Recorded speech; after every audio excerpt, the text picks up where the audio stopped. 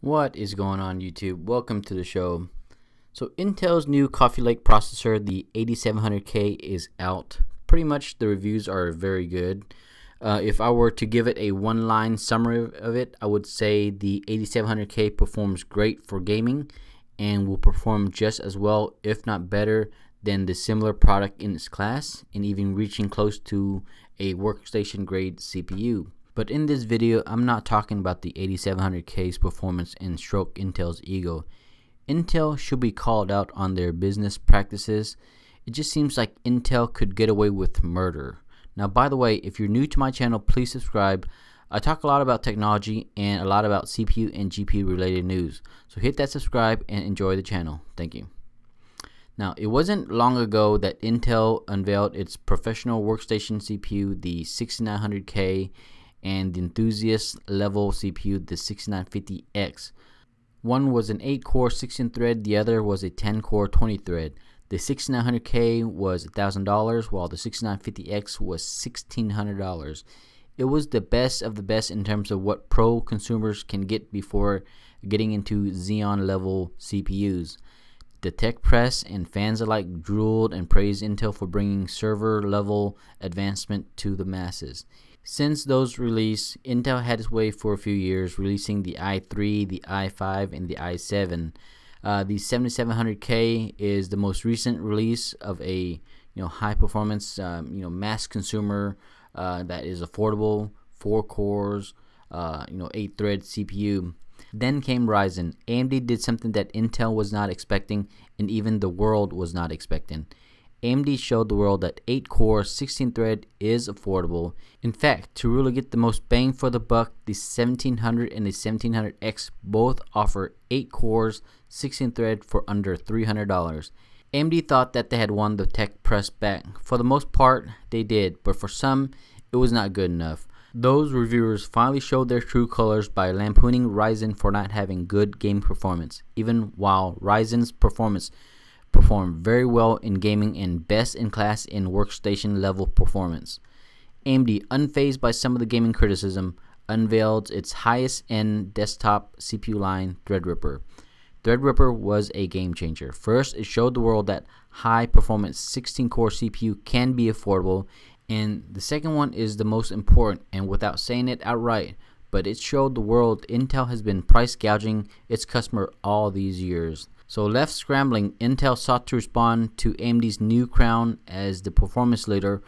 The first response from Intel was the infamous marketing slide that says Ryzen is nothing more than Zen cores that are glued together. Intel, clearly beaten and surprised, they would have to resort to slights to hurt Ryzen. The second response was more professional and more substantial. They unveiled a lineup of Core i9s with the top CPU capping out at 18-core 36-thread. But in Intel fashion, if you wanted the most PCIe lanes or the most options, then you would have to buy the higher end tier. And if you wanted more cores and the best performance, you would have to pay $2,000 for that privilege. To even get close to the same price as the $1,000 Threadripper, Intel's Core i9 in that price range has only 10 cores and a lot fewer PCIe lanes. This is where we are today. The 8700K is out and performance is good. There's no denying that. The tech press and YouTubers with early access loves it.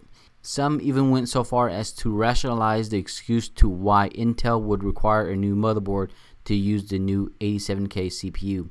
It was amazing to watch as these unbiased reviewers provided cover for Intel. It was shocking. That is what I want to talk to you guys about, is my frustration with some of the online tech press and the YouTubers. Intel has proven to violate monopoly laws here in the States and overseas, specifically in the EU. Tactics like paying off distributors not to sell AMD products or provide large financial incentives to OEMs like Dell and HP to push Intel part over the better performing AMD part. Does the name AMD Opteron ring a bell to you guys? Maybe I'll do a video on that at some point in time.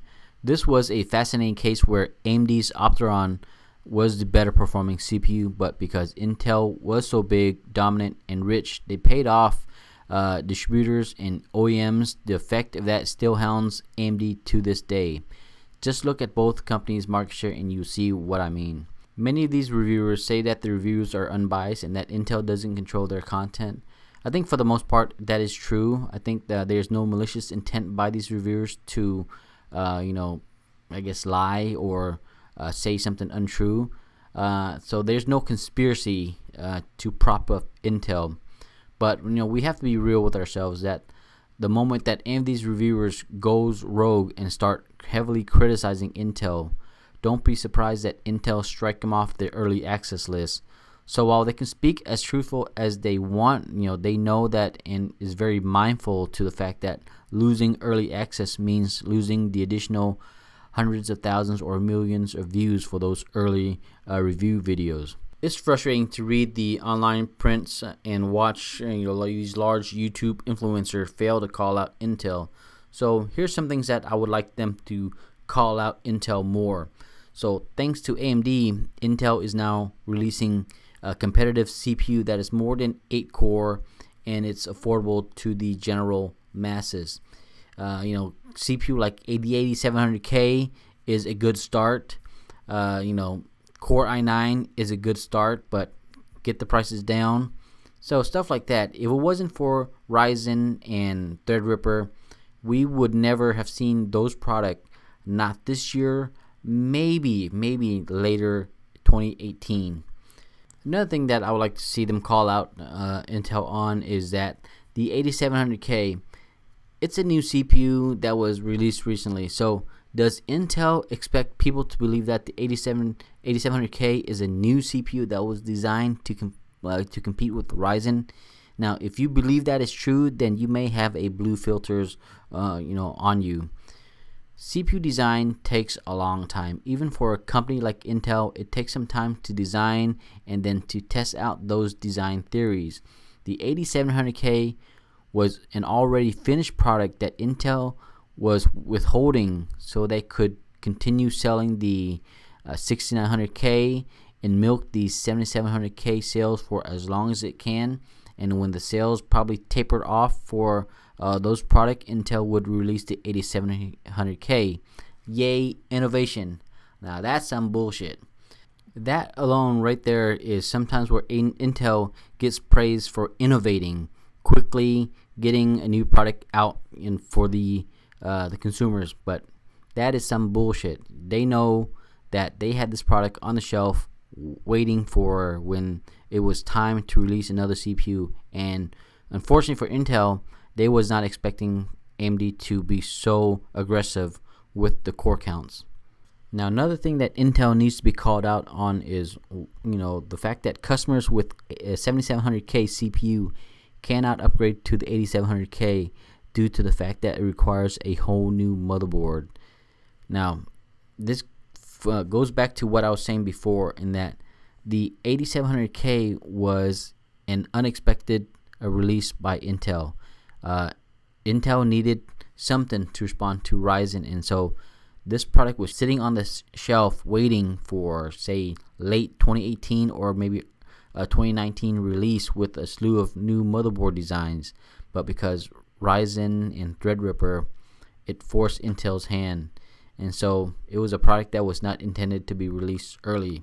Now, these are just some of the few bullshit moves that Intel has done to lock customers out of new technology or force customers to pay up if they wanted to use these new technologies.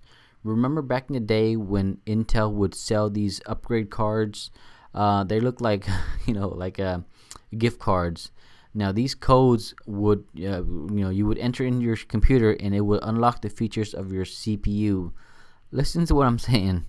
The CPU that you bought has the features already on it. It was already the physical wiring are already there. It is artificially locked so that you can pay to unlock it. How's that for money grab? In the world of CPU and PC hardware, Intel gets so much leeway with reviewers. A good majority of the public will never know some of the more egregious business decision, and if they look for reviews on this stuff and read from the supposedly trusted sources, they would see that Intel is doing great, their CPU is the performance leader, and they're constantly innovating.